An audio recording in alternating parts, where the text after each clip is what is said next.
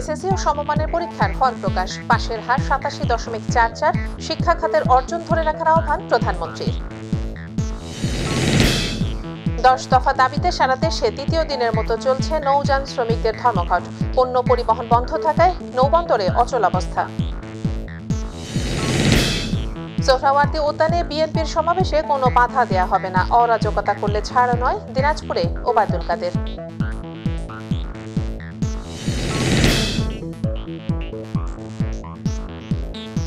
আসসালামু আলাইকুম, আমন্ত্রণ মাইটিভি জেলা সংবাদে।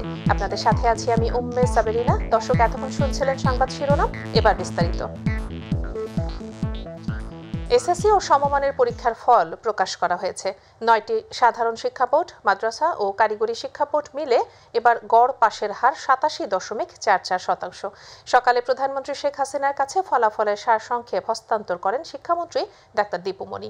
এ সময় প্রধানমন্ত্রী বলেন, করোনা সহ সার্বিক পরিস্থিতিতে শিক্ষা কার্যক্রম অব্যাহত রেখেছে সরকার। শিক্ষার হার বাড়ার বদলে কমে গিয়েছিল উল্লেখ করে তিনি বলেন, শিক্ষা খাতের অর্জন ধরে রাখতে হবে। আরো জানাচ্ছেন আতিকুর রহমান তিতাস। চলতি বছরের এসএসসি ও সমমান পরীক্ষার ফল প্রকাশ করা হয়েছে। 9টি সাধারণ শিক্ষা বোর্ড, মাদ্রাসা ও কারিগরি শিক্ষা বোর্ড মিলে এবার পাশের হার 87.44%।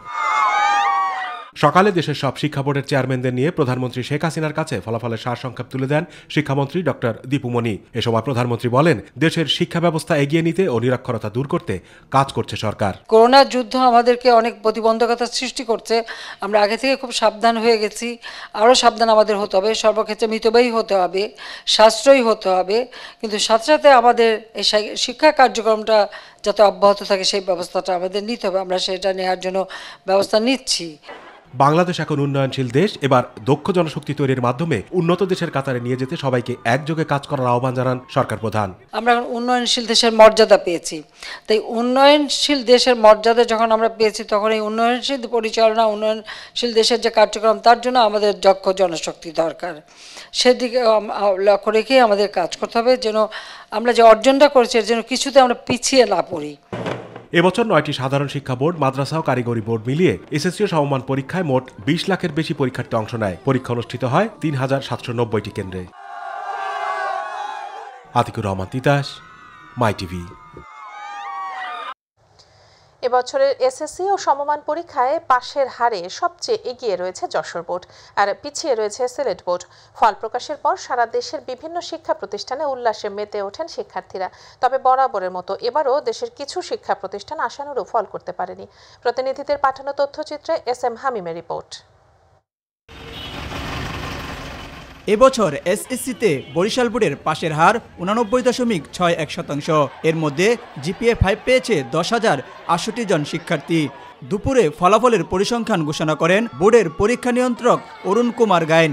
তিনি জানান, এবছর পরীক্ষায় বরিশাল বোর্ড থেকে 94,871 জন পরীক্ষার্থী অংশ নেয়।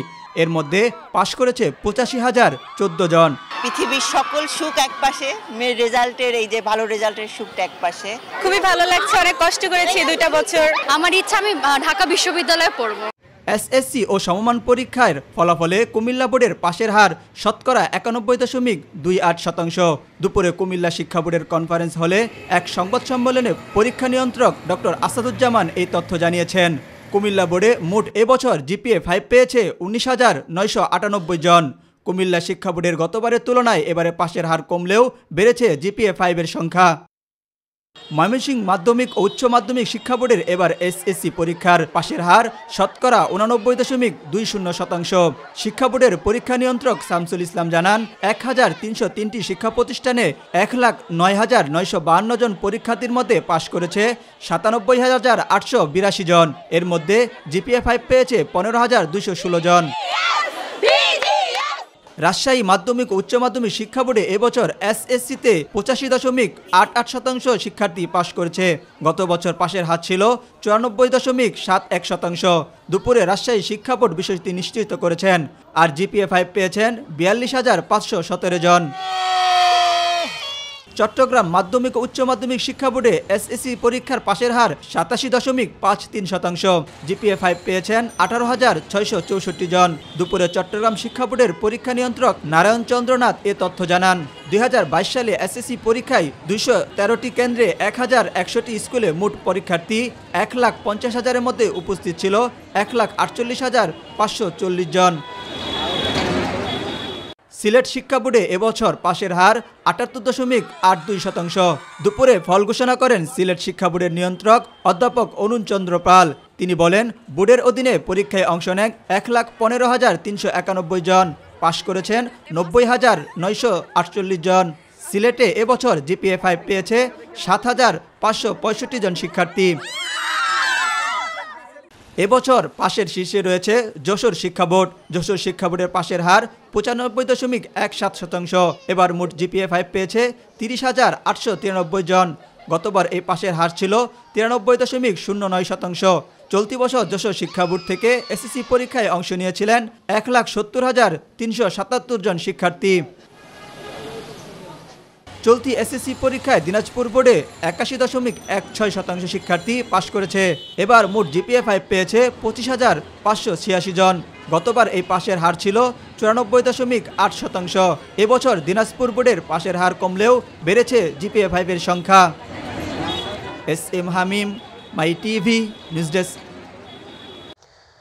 শরীয়তপুরের মজিদ জরিনা ফাউন্ডেশনের স্কুল অ্যান্ড কলেজে এবার এসএসসি পরীক্ষায় জিপিএ 5 পেয়েছেন 143 জন শিক্ষার্থী। প্রতিষ্ঠানটি সফলতায় কৃতি শিক্ষার্থী, শিক্ষক শিক্ষিকা সহ সকল অভিভাবককে অভিনন্দন জানিয়েছেন প্রতিষ্ঠানটির প্রতিষ্ঠাতা ও সাবেক আইজিপি AKM শহীদুল হক।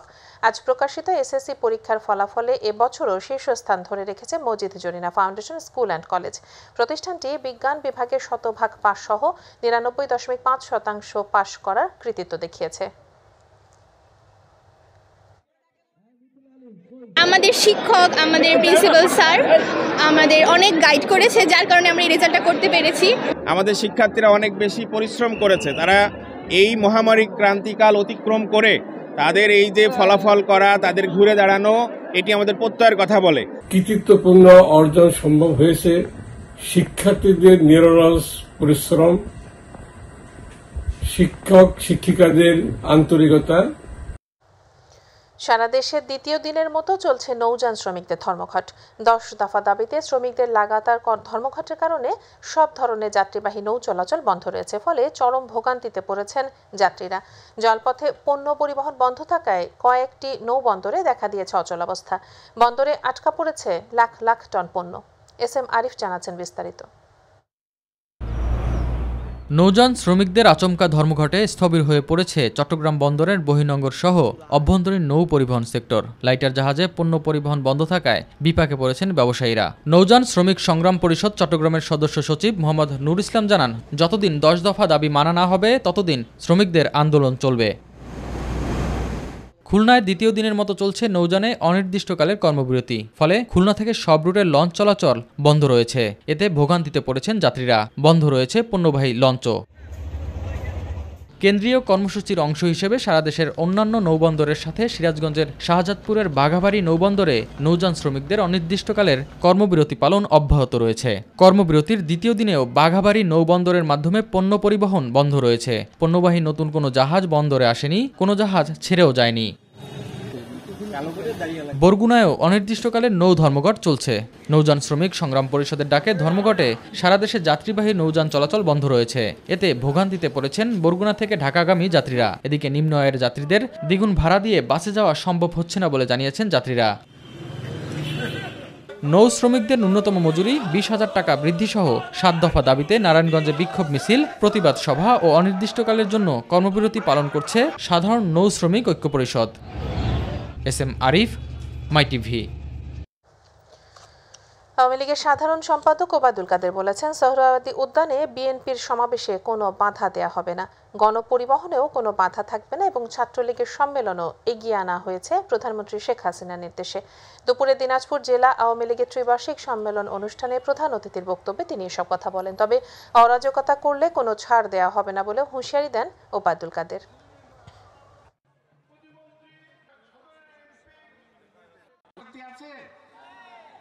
কমিশনের অধীনেই একটা নিরপেক্ষ ভোট ইনশাআল্লাহ হবে এবং নির্বাচনকে সামনে রেখে মারামারি করব না।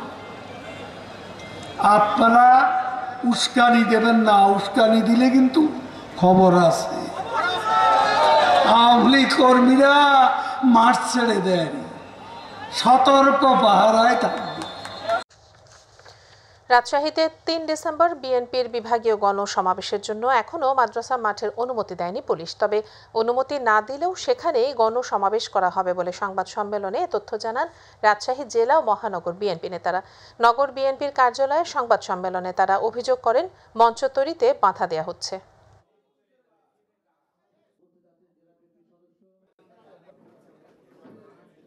বলছে যে না, আমরা এখনো অনুমতি দেইনি। রাজপাড়া থানা হোসেন স্পেসিফিক বললাম যে তিনি নিজ দায়িত্বে মনে হচ্ছে কাজগুলো করছেন এবং আগামীকাল উনি বলেছেন যে আগামীকাল আমি জানাবো।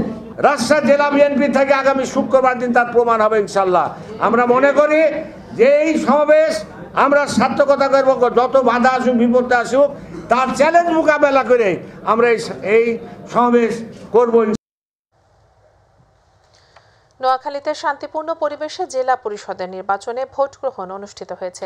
সোমবার সকাল ৯টা থেকে জেলার ৯টি উপজেলার 9টি কেন্দ্রে ভোট গ্রহণ শুরু হয়। বিরতিহীনভাবে দুপুর 2টা পর্যন্ত চলে ভোট গ্রহণ। জেলা পরিষদের চেয়ারম্যান পদে প্রার্থী হিসেবে আওয়ামী লীগের আব্দুল ওয়াদুদ পিন্টু ইতোমধ্যেই বিনা প্রতিদ্বন্দ্বিতায় নির্বাচিত হয়েছেন। সংরক্ষিত 16 জন নারী সদস্য ও সাধারণ ওয়ার্ডে 26 জন সহ মোট 42 জন প্রার্থী প্রতিদ্বন্দ্বিতা করছেন। নির্বাচিত হলে আমি আমার জেলা পরিষদ 5 নম্বর ওয়ার্ডের যে ইউনিয়নগুলো আছে 13টা ইউনিয়ন, একটা পৌরসভা, একটা উপজেলা, আমার 185টা ভোটার, 2 জন মৃত। ইনশাল্লাহ আমি নির্বাচনে সাধারণ যারা আমাকে ভোট দিয়েছে আমি তাদের মাধ্যমে সাধারণ জনগণের উন্নয়ন করার জন্য আমি চেষ্টা করব এবং আমি আমাদের ভোটারের কাছে আমি ওয়াদাবদ্ধ আপনাদের মাধ্যমে আমি জনগণের কাছে উন্নয়নের কাজ করার চেষ্টা করব। চট্টগ্রামের শিশু আলিনা ইসলাম আয়াতকে 6 টুকরো করে হত্যার রোমহর্ষক ঘটনায় আসামি আবির আলীকে 7 দিনের রিমান্ড মঞ্জুর করেছে আদালত। 2 দিনের রিমান্ড শেষে দুপুরে তাকে আদালতে হাজির করে দ্বিতীয় দফায় 10 দিনের রিমান্ডের আবেদন করে police bureau of investigation PBI. চট্টগ্রামের অতিরিক্ত chief metropolitan magistrate Mohammad Abdul Halim তার 7 দিনের রিমান্ড মঞ্জুর করেন।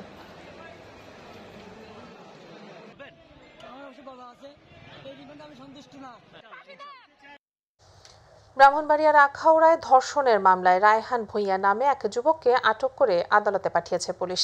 এর আগে রোববার ভুক্তভোগী এক নারী আখাউড়া থানায় মামলা দায়ের করলে রাতেই রায়হানকে আটক করে পুলিশ। রোববার ওই নারীকে ধর্ষণ করে বলে মামলার এজাহারে উল্লেখ করা হয়। গাজীপুরের ঔষধ প্রশাসনের ভেজাল বিরোধী অভিযানে অনুমোদনহীন ঔষধ রাখার দায়ে 2 ফার্মেসিকে 50,000 টাকা জরিমানা আদায় করা হয়েছে। দুপুরে শ্রীপুর উপজেলার মাওনাতে ভেজাল ঔষধ বিরোধী অভিযান পরিচালনা করে প্রতিষ্ঠান দুটিকে জরিমানা করেন উপজেলা নির্বাহী কর্মকর্তা ও ম্যাজিস্ট্রেট তরিকুল ইসলাম। এছাড়া ফার্মেসি দুটি থেকে প্রচুর পরিমাণে অনুমোদনহীন বিদেশি ঔষধ উদ্ধার করা হয়।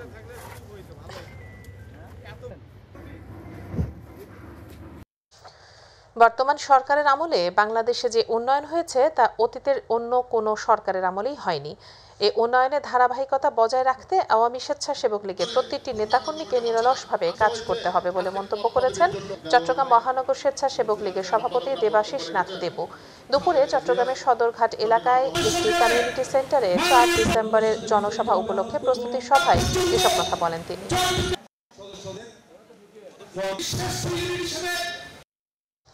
সাতক্ষীরা জেলা জাতীয় পার্টির দ্বিবার্ষিক সম্মেলন অনুষ্ঠিত হয়েছে। সকালে জেলা শিল্পকলা একাডেমিতে এ সম্মেলন অনুষ্ঠিত হয়।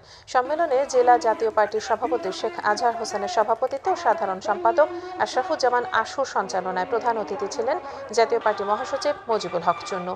এ সময় আরও উপস্থিত ছিলেন পার্টির কেন্দ্রীয় কমিটির প্রেসিডিয়াম সদস্য সৈয়দ দিদার বক্ত, খুলনা বিভাগের প্রেসিডিয়াম সদস্য সাইদুর রহমান ট্যাপা। এবার আমাদের কৃষি।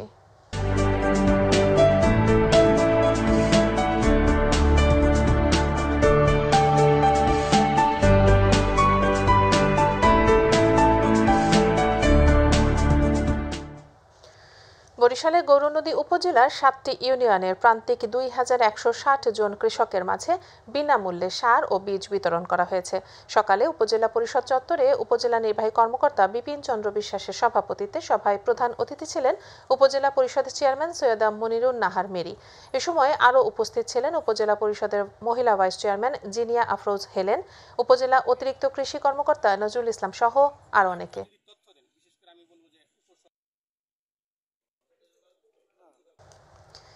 গাজীপুর জেলার কালিয়াকৈর থানার পুলিশ অভিযান চালিয়ে উপজেলার বিভিন্ন এলাকা থেকে দেশীয় অস্ত্র মাদকসহ 6 জনকে গ্রেপ্তার করেছে।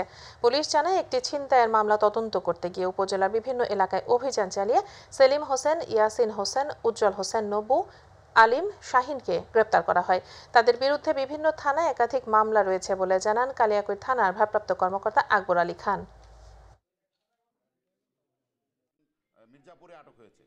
6 জন আসামিকে আমরা গ্রেপ্তার করতে সক্ষম হই। তাদের কাছ থেকে আমরা কারোর কাছ থেকে হিরোইন পেয়েছি, কারোর কাছে একটি আগ্নেয়াস্ত্র, শুটার গান এবং যে সমস্ত মালামাল ছিনতাই করে নিয়েছিল সমস্ত মাল উদ্ধার করেছি। এমনকি তারা বিভিন্ন সময় বিভিন্ন জায়গায় যে ছিনতাই করেছে, যে ডাকাতি করেছে, সেই ডাকাতি মামলার আলামত সহ আমরা উদ্ধার করতে সক্ষম হয়েছি। বরিশালের গৌরনদী উপজেলা টর্কি বন্দরে উপজেলা ভ্রাম্যমাণ আদালত অভিযান চালিয়ে বিপুল পরিমাণ জাটকা ইলিশ মাছ জব্দ করেছে। এ সময় জাটকা বিক্রির অপরাধে ইউনুস হাওলাদার ও ইউসুফ হাওলাদার নামে 2 মাছ ব্যবসায়ীকে 2000 টাকা অর্থদণ্ড করা হয়। অভিযান পরিচালনা করেন উপজেলা নির্বাহী কর্মকর্তা ও এক্সিকিউটিভ ম্যাজিস্ট্রেট বিপিন চন্দ্র বিশ্বাস।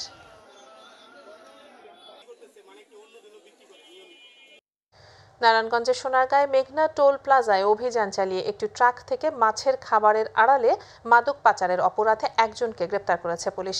গোপন সংবাদের ভিত্তিতে অতিরিক্ত পুলিশ সুপার শেখ বিল্লাল হোসেনের নেতৃত্বে এ অভিযান পরিচালিত হয়। এ সময় গাঁজা সহ জুয়েল নামে আরেকজনকে আটক করা হয়েছে। তার বিরুদ্ধে আইনানুগ ব্যবস্থা গ্রহণ করা হবে বলে জানিয়েছে পুলিশ।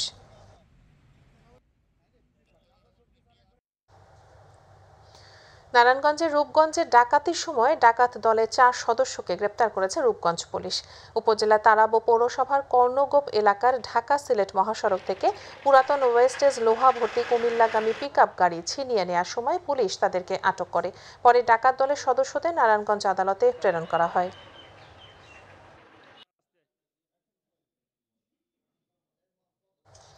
ভোলার দৌলতখানে 250 জন বীর মুক্তিযোদ্ধাদের মাঝে স্মার্ট আইডি কার্ড ও সনদ বিতরণ করেছে উপজেলা প্রশাসন। দুপুরে উপজেলা টাউন হলে উপজেলা প্রশাসনের উদ্যোগে এই অনুষ্ঠানের আয়োজন করা হয়। উপজেলা নির্বাহী কর্মকর্তা তৌহিদুল ইসলামের সভাপতিত্বে প্রধান অতিথি ছিলেন ভোলা 2 আসনের সংসদ সদস্য আলী আজম মুকুল।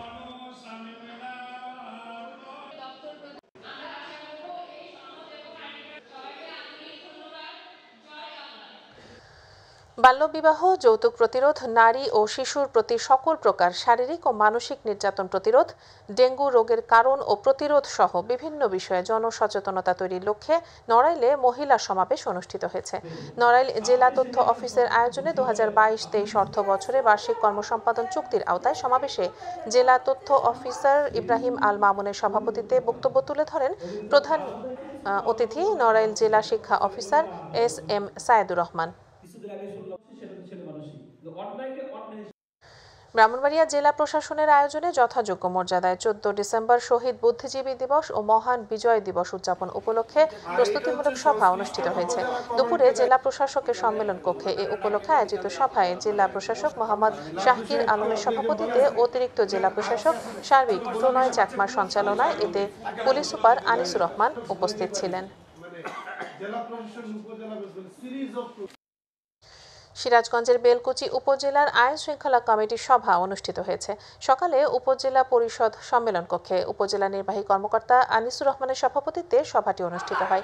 উপস্থিত ছিলেন উপজেলা পরিষদ চেয়ারম্যান নুরুল ইসলাম সাজ্জাদুল, মেয়র সাজ্জাদুল হক রেজা, বেলকুচি থানার পুলিশ পরিদর্শক শাহিনুর রহমান।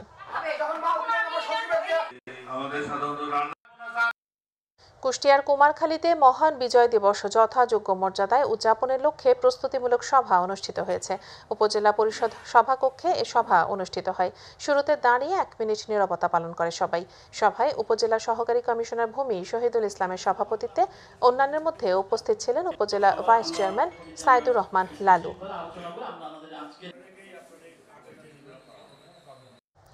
ভোলার লালমোহন উপজেলার কালমা ইউনিয়নে কাবিখা কাবিটা প্রকল্পের আওতায় 2 কিলোমিটার কাঁচা রাস্তার কাজ উদ্বোধন করা হয়েছে। দুপুরে কালমা 5 নং ওয়ার্ড চর চকিনা এলাকায় প্রায় 10 লক্ষ টাকা ব্যয়ে কাজের উদ্বোধন করেন পানি সম্পদ মন্ত্রণালয়ের স্থায়ী কমিটির সদস্য ও ভোলা 3 আসনের সংসদ সদস্য নুরুন নবী চৌধুরী শাওন। এ সময় উপস্থিত ছিলেন লালমোহন উপজেলা চেয়ারম্যান গিয়াসউদ্দিন আহমেদ।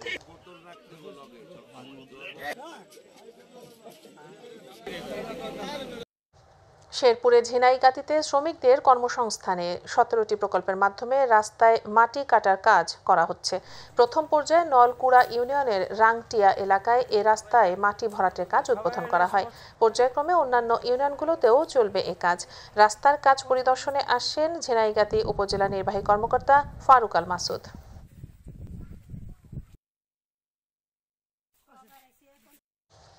গাজীপুর মহানগর আওয়ামী লীগের সদস্য নির্বাচিত কমিটির গণসংবর্ধনা অনুষ্ঠান অনুষ্ঠিত হয়েছে। কাশিমপুর থানা আওয়ামী লীগ ও সকল সহযোগী অঙ্গ সংগঠনের উদ্যোগে অনুষ্ঠানে বক্তব্য রাখেন গাজীপুর মহানগর আওয়ামী লীগের সভাপতি আজমতুল্লাহ খান। এ সময় প্রধান অতিথি ছিলেন আকম মোজাম্মেল হক, গাজীপুর মহানগর আওয়ামী লীগের সাধারণ সম্পাদক আতাউল্লাহ মণ্ডল।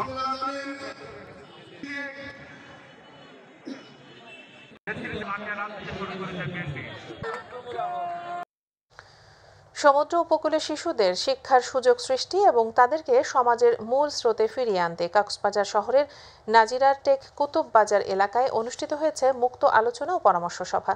অনুষ্ঠানে সংশ্লিষ্ট কর্মকর্তাবৃন্দ, গণ্যমান্য ব্যক্তিবর্গ, অভিভাবক ও শিশু শিক্ষার্থীরা উপস্থিত ছিলেন। এর মাধ্যমে যার কারণে হচ্ছে আমরা এই আগামী 29 ডিসেম্বর অনুষ্ঠিত হতে যাচ্ছে টাঙ্গাইলের ঘাটাইল উপজেলার লক্ষিন্দর ইউপি নির্বাচন। ইউপি নির্বাচনে বাংলাদেশ আওয়ামী লীগ তাদের দলীয় প্রার্থীদের হাতে নৌকা প্রতীক তুলে দিয়েছেন।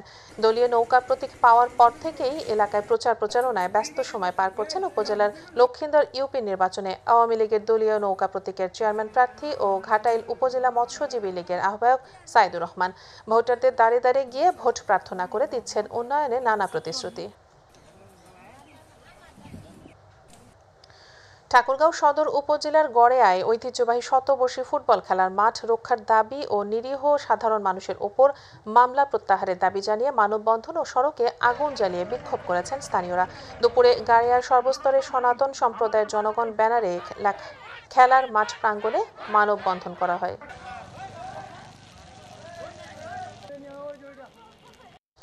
নওগাঁর মান্দায় পানি উন্নয়ন বোর্ডের অধিগ্রহণকৃত জমিতে অবৈধভাবে স্থাপনা নির্মাণের প্রতিবাদে মানববন্ধন করেছেন এলাকাবাসী। সকালে উপজেলার জোত বাজার এলাকায় এ মানববন্ধন অনুষ্ঠিত হয়। মানববন্ধনে স্থানীয়রা বলেন, এ বিষয়ে পানি উন্নয়ন বোর্ড সহ বিভিন্ন দপ্তরে লিখিত অভিযোগ দিয়েও কোনো সুরাহা মেলেনি।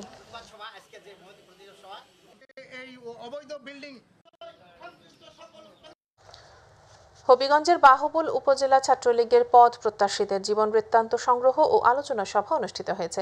বাহুবল শেখ রাসেল মুক্ত মঞ্চে আলোচনা সভায় জেলা ছাত্রলীগের সভাপতি আরিফ হোসেন বাপ্পির সভাপতিত্বে ও সাধারণ সম্পাদক ফয়জুর রহমান রবিনের পরিচালনায় প্রধান অতিথি ছিলেন হবিগঞ্জ 1 আসনের সংসদ সদস্য গাজী শাহ নওয়াজ মিলাদ।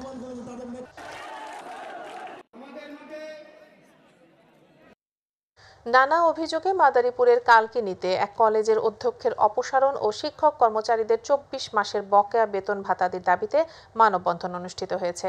সকালে কলেজের সামনে শিক্ষক শিক্ষার্থী ও অভিভাবকগণ এ মানববন্ধনে অংশগ্রহণ করেন।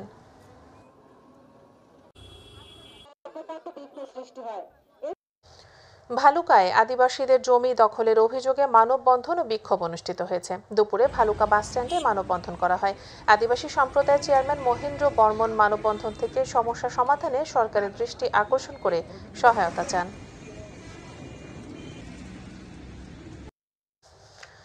হবিগঞ্জের মাধবপুর উপজেলার চৌমোহনী ইউনিয়নের ভেলাপুর গ্রামের কৃষক শওকত আলীর ওপর হামলা মামলার আসামিদের গ্রেপ্তার ও দৃষ্টান্তমূলক শাস্তির দাবিতে মানববন্ধন ও বিক্ষোভ করেছেন এলাকাবাসী। কাশিমনগর চৌমোহনী সড়কের কাশিমপুর নামক স্থানে ঘণ্টাব্যাপী এ মানববন্ধন করেন এলাকাবাসী।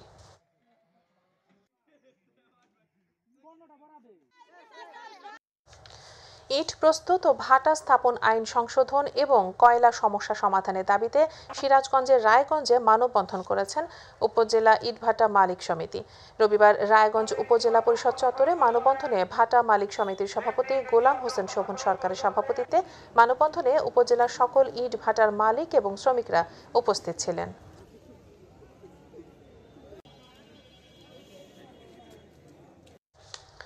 বাংলাদেশ ইট প্রস্তুতকারী মালিক সমিতি কুড়িগ্রাম জেলা শাখার আয়োজনে রবিবার জেলা প্রশাসক কার্যালয়ের সামনে ঘণ্টাব্যাপী মানববন্ধন অনুষ্ঠিত হয়েছে। ইট প্রস্তুত ও ভাটা স্থাপন আইন 2013 এবং ইট প্রস্তুত ও ভাটা স্থাপন নিয়ন্ত্রণ আইন 2019 এ বর্ণিত জিগজ্যাগ ইট ভাটার ছাড়পত্র ও লাইসেন্স প্রাপ্তি এবং বর্তমানে কয়লা সংকট সমাধানের দাবিতে এ মানববন্ধন করে কুড়িগ্রাম ইট প্রস্তুতকারী মালিক সমিতি।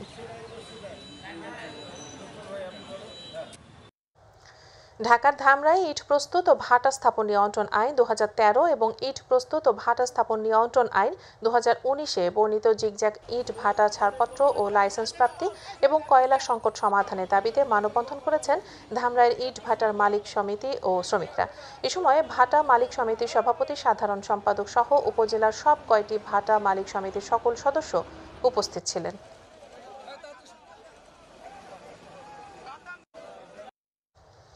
ইট প্রস্তুত ও ভাটা স্থাপন আইনকে 2025 সাল পর্যন্ত শিথিল করে ইট ভাটা পরিচালনার অনুমতির জন্য চট্টগ্রাম জেলা প্রশাসকের মাধ্যমে প্রধানমন্ত্রী বরাবরে স্মারকলিপি প্রদান করা হয়েছে।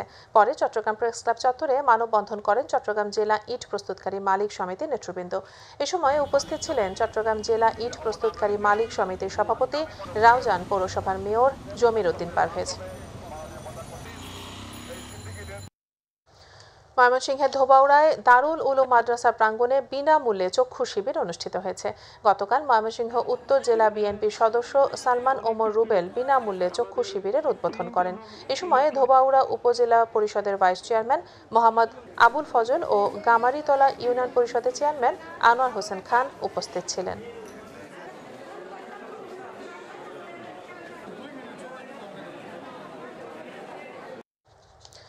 চট্টগ্রামের হালিশহর ব্লাড ব্যাংকের ৬ষ্ঠ বর্ষপূর্তি উপলক্ষে মিলন মেলা অনুষ্ঠিত হয়েছে। গতকাল আয়োজিত অনুষ্ঠানে প্রধান অতিথি ছিলেন আগ্রাবাদ মা ও শিশু হাসপাতালের ডেপুটি ডিরেক্টর মোশাররফ হোসেন। প্রধান বক্তা ছিলেন ডক্টর কামাল উদ্দিন।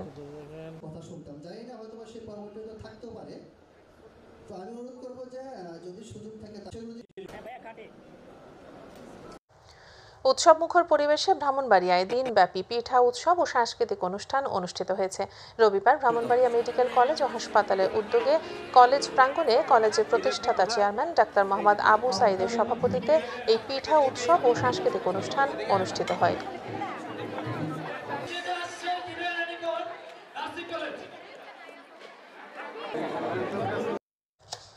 মহান বিজয় দিবস উদযাপন উপলক্ষে রংপুরের ফুটবল টুর্নামেন্টের উদ্বোধন অনুষ্ঠিত হয়েছে। গতকাল বিকেলে পীরগঞ্জের শালপাড়া বিনোদন সমবায় স্পোর্টিং ক্লাবের আয়োজনে বাপুকুরিয়া খেলার মাঠে এই টুর্নামেন্টের উদ্বোধন করা হয়। অবসরপ্রাপ্ত প্রধান শিক্ষক আবুল হাসান মাস্টারের সভাপতিত্বে বড় আলমপুর ইউনিয়নের চেয়ারম্যান হাফিজুর রহমান সেলিম, রংপুর জেলা পরিষদের সাবেক সদস্য রিয়াজুল ইসলাম রনি, মাইটিভির রংপুর জেলা প্রতিনিধি মাহমুদুল হাসান সহ আরও অনেকে উপস্থিত ছিলেন।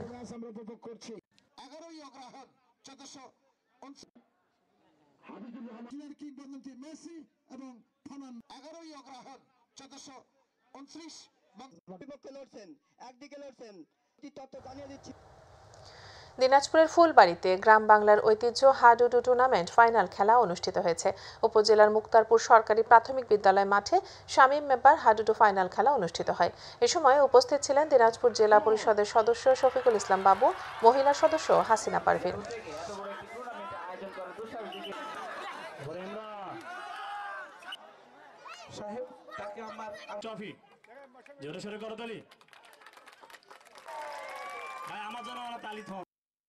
এর সাথে জেলা সংবাদের শেষ প্রান্তে আমরা যাবার আগে আরো একবার জানিয়ে দিচ্ছি সংবাদ শিরোনাম। এসএসসি ও সমমানের পরীক্ষার ফল প্রকাশ, পাশের হার 87.44, শিক্ষা খাতের অর্জন ধরে রাখার আহ্বান প্রধানমন্ত্রীর। 10 দফা দাবিতে সারা দেশে দ্বিতীয় দিনের মতো চলছে নৌযান শ্রমিকদের ধর্মঘট, পণ্য পরিবহন বন্ধ থাকায় নৌ বন্দরে অচল অবস্থা।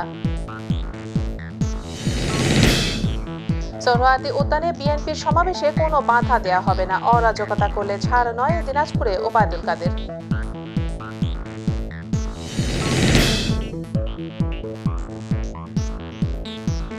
দর্শক, এই ছিল এখনকার সংবাদ। এছাড়া ইউটিউবে মাইটিভি সংবাদ পেতে ভিজিট করুন youtube/mytvbd নিউজ এবং আমাদের অনুষ্ঠান দেখতে ভিজিট করুন youtube/mytvbangla, facebook/mytvbangla। পরের সংবাদ ইংরেজিতে সন্ধ্যা 6টায় দেখার আমন্ত্রণ জানিয়ে বিদায় নিচ্ছি আমি উম্মে সাবেরিনা। আল্লাহ হাফেজ।